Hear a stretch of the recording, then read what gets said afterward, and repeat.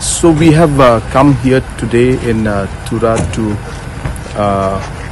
look at the work that's going on for the new convention center, and also the track and field stadium. And we're happy to see the progress of the work.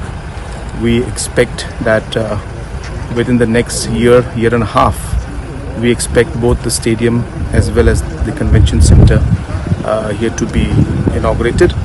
And these two infrastructures will really be a very great blessing for the people of this area, the town and the region as a whole, and the state as a whole, because it'll be a standard that will be at the national level, so we can have different kinds of games and events here in the future.